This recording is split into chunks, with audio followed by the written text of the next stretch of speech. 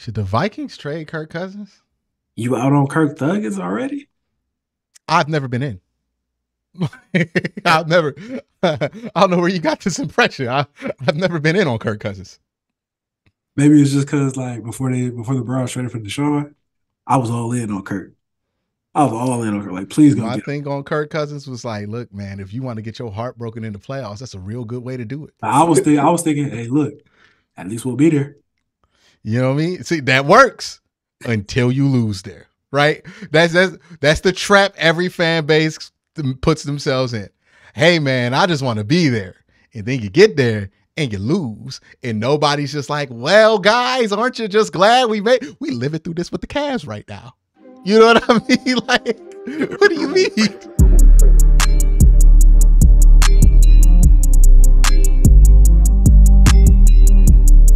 Successor to Cousins. My feeling is if you're Minnesota and you're willing to allocate a first-round pick to Booker, and that means it's over with Cousins because it's a first-round pick, I think if you're willing to do that, you should really consider just trading up for Anthony Richardson. Now, I know it won't be easy. It'll take a lot of draft picks. The Vikings don't have a lot of draft capital.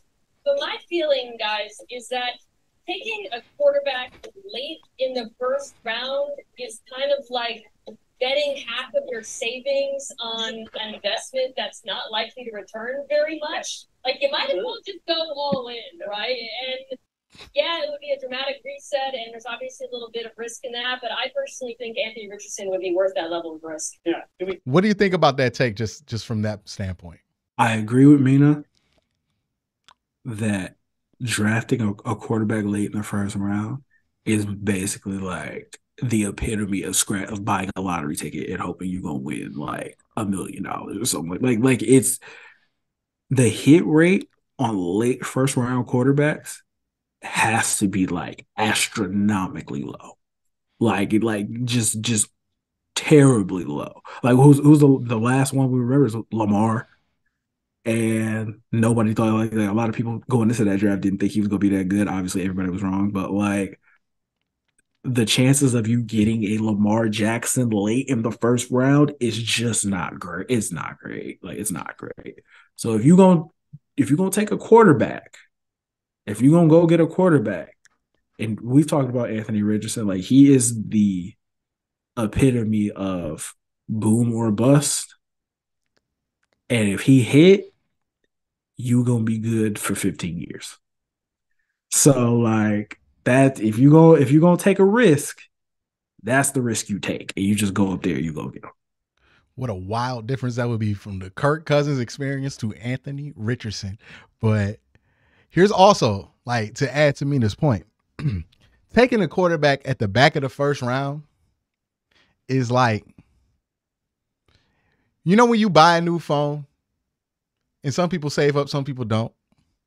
But it's like getting the phone you kind of want instead of the phone you really want, right? Mm-hmm. Like there are some things that it makes sense to just get the cheaper one, right?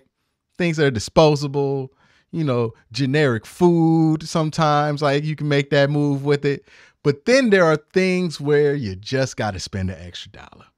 Because if you don't, you're going to spend your whole life with that item thinking, I should have got the iPhone Pro. You know what I mean? Ain't nothing worse when you get the Android because you was trying to save $400 and then you look at all your friends on iMessage and you like, damn, I should have just bought the iPhone. I should have just spent the extra $150, you know? And now you stuck with that phone for the next 4 years getting green bubbles. Or you get an older iPhone or whatever you want to use. I don't want to upset no Android people here, but the point still stands. There are some things like a car, like a phone, where it's like, hey, if you can get what you want, get what you want. Because if you don't, you're going to end up never wanting the thing that you want. And you know who's a perfect example of this, Colb? You know who's a perfect example of this philosophy in the inevitable end of picking the, I kind of want this one. You know who embodies that the most? Who? Kirk Cousins, dog. It's Kirk Cousins. That's who does it. Like, you think about, hey, let me get the guy I kind of want. Kirk Cousins. Like, that's the guy you kind of want. You alluded to it too. You wanted Kirk Cousins until you thought you could get Deshaun Watson. You know what I mean? Like, I'll take it if that's all I can afford, because it's much better than nothing. But all of a sudden you get that raise, you're going to spend an extra $200 on that. Another thing, and this is just life advice, another thing you don't want to go cheap on, if you get a robot vacuum, spend the extra $200 on the good one. Just, I'm telling you right now, spend the extra money. Get one with the LiDAR and the wall detector stuff. Yeah, I promise you, if you ever get a robot vacuum. And for those of y'all who do, y'all know what I'm talking about. Just spend the extra $100. It ain't gonna kill you. I don't know where we just went, but you know, life advice. I'm just saying, there are purchases. There are purchases with the TV, right? I was talking about that about this. The TV is another one of them purchases. Absolutely. Like, absolutely. If you sit there and you get the TV that you kind of want, but you don't get the TV you want, every time you look at that damn TV, it's gonna look too small. You know what I mean? I could have got the 75-inch. I could have got the OLED. Something that's going to look a little off with it. You just never going to be happy. Get the one you want. And quarterbacks are the TV of a football team. Absolutely. Get the one you want. All right. Because you settle it for a quarterback and setting your team back potentially a decade, years. And if you got a chance to go get the quarterback you want, I'm not saying drafting Anthony Richardson is going to work out. There is a decent chance he may never reach the potential that a lot of people see. And there's always a chance with any young player coming into a draft, whether it's NFL, NBA, there's always a chance it may not work out. But man, there's a chance it might work out.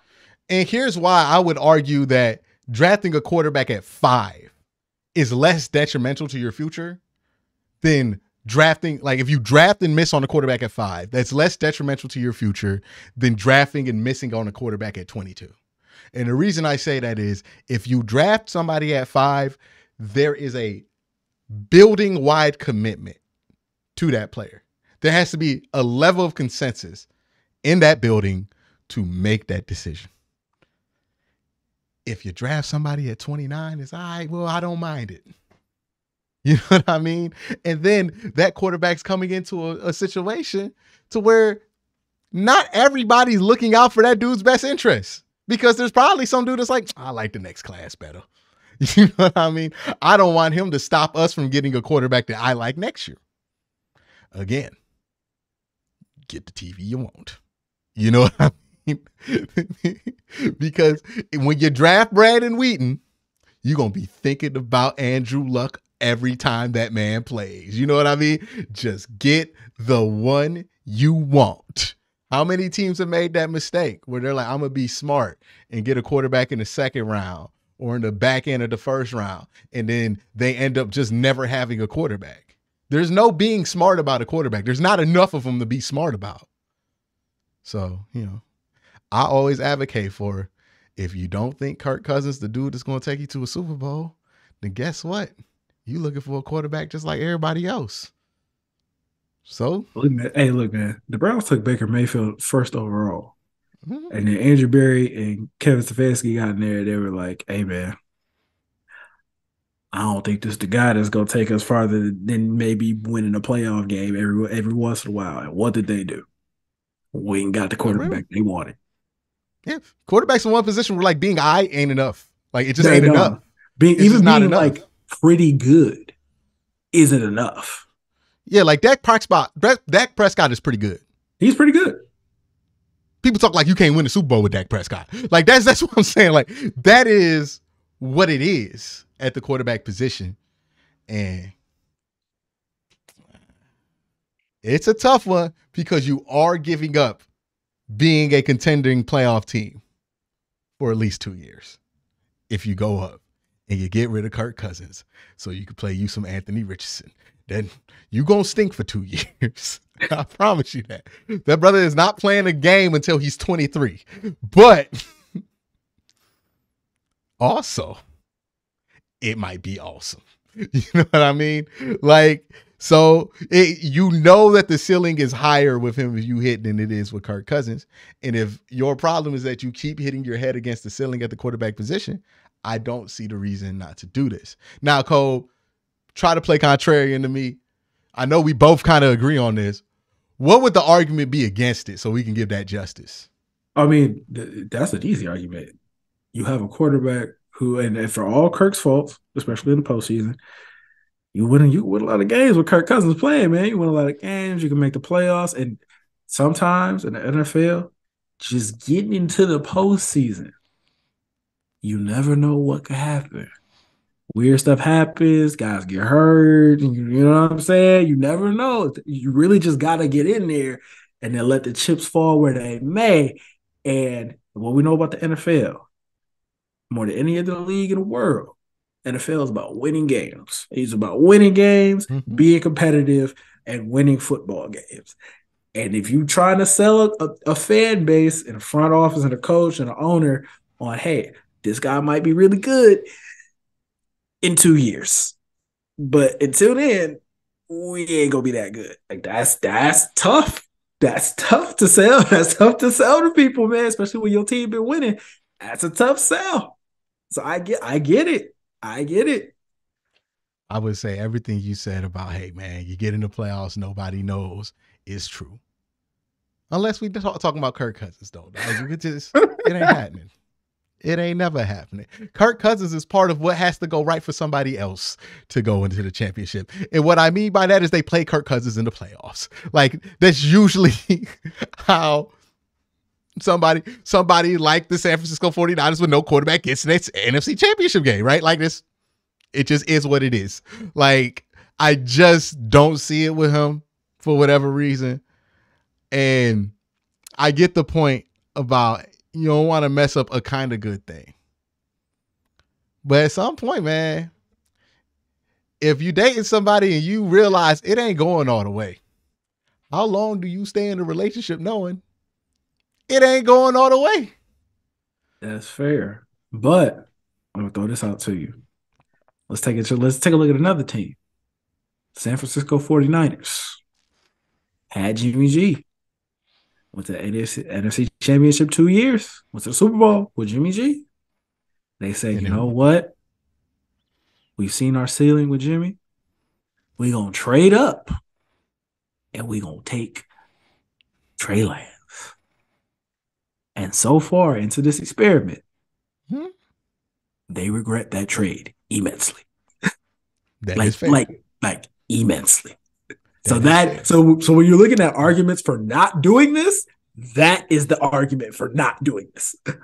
But moving off of Jimmy Garoppolo still proved to be the right thing to do, because did their quarterback play not get better this year? It got better, but not the guy they traded all those first round picks Hey, for. Man, you just got to be looking. You know what I mean? Like, if you're not looking, it's not going to get better. That's all I'm saying. That's my point. You got to be looking. Like, if you're not looking, you ain't never going to find no solution to the problem that you ain't looking for no answer for. And it took the 49ers 1 year of looking to be like, man, we could do better than him. Like, with Brock Purdy. Like, and Mr. Relevant. What are the odds of you taking somebody with the last pick of the draft and him actually being somewhat productive? That's crazy. That never happens. It never happens. Like, they got lucky. Ever makes a team. Let's be honest. They got lucky. It's a story when Mr. Irrelevant makes a team, and they did get lucky. They got lucky. But they also was looking. And also, if they was as committed to Jimmy G as the Vikings are to Kirk Cousins, a Brock Purdy could pop up and you would have to get rid of him during training camp, because what you going to do, bench Kirk for Brock? You going to explain that? You know what I mean? Like, so having Kirk Cousins doesn't even allow you that opportunity to get lucky. It doesn't allow you the opportunity to get better. You're just going to have Kirk Cousins, who, by the way, is getting close to 35. And like, I know Tom played forever, but dudes like Kirk Cousins fall off a cliff after like 32. So I'm just saying, if you're the Vikings, this is the time to get off Kirk Cousins. If you want to know when it's a time to get off your mid quarterback, it's when people would actually be mad that you traded your mid quarterback, right? Because you don't want to trade them when everybody want to trade them, because that means everybody know what the deal is, right? When was the right time to trade Baker Mayfield? When everybody would have been furious about it in 2020. That was the right time, apparently. That was the optimal time for return. This is the time for the Vikings to do it, because Viking fans will never be more upset at trading Kirk Cousins than now. And I feel like that's when you got to cash out. All right. You know what I mean? I ain't gonna lie, man. I know a lot of Vikings fans. I ain't gonna lie to you, bro. They trade here right now. I don't think they're gonna be that mad. Because they know what's up. They know what's up. But some other teams don't know what's up with them. And that's all I'm saying. Now, I don't know how you end up getting a top 5 pick out of Kirk Cousins. I don't know who's going to do that when, like, Lamar can't get a contract offer. Okay. But maybe somebody is willing to do that. If somebody is, you're the Vikings. I think you 100% have to consider it. If you have come to the conclusion, and remember, this is Kwesi out there from the Cleveland Browns, part of the front office that decided, hey, we're going to get off Baker Mayfield, is out there now in Minnesota. Mm-hmm. He might be deciding it's time. Man. I mean, hey, listen, Andrew Berry not even probably, is one of, if not the most aggressive general manager in the entire NFL. And Kwesi learned from him. If he learned anything from Andrew Berry, he's trying to get off this man right now. That's what I'm saying.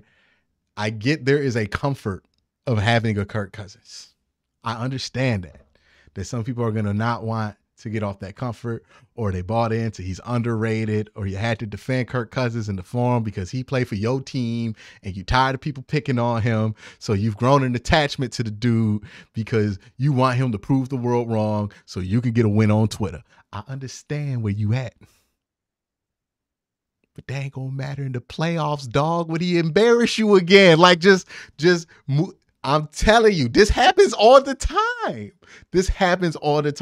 It's automatic. We live this with Baker. We lived it, man. We lived it. I'm warning Vikings fans right now. Get off of him now. Viking fans are like, I'm trying, dog. Like, this is the time to do it. Now, let's say theoretically you get to 5. Let's switch the conversation up. And Anthony Richardson's there.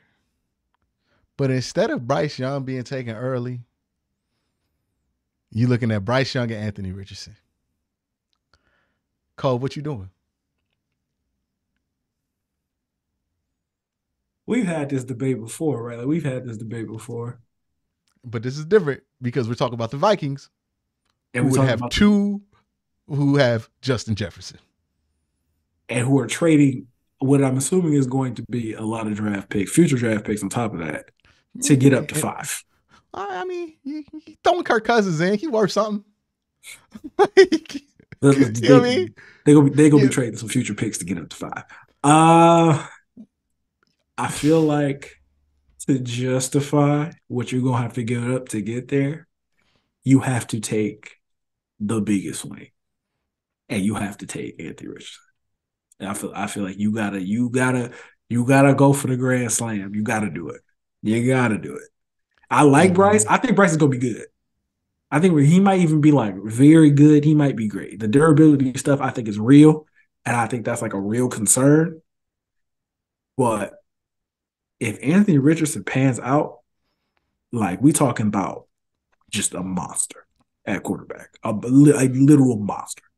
Okay, let's say theoretically Anthony Richardson has a 25% chance of becoming a great quarterback, one of the great quarterbacks, one of the most unstoppable dudes for a span of 5 years. 25% chance there. Well, let's say 15. Let's cut it back to 15. Okay.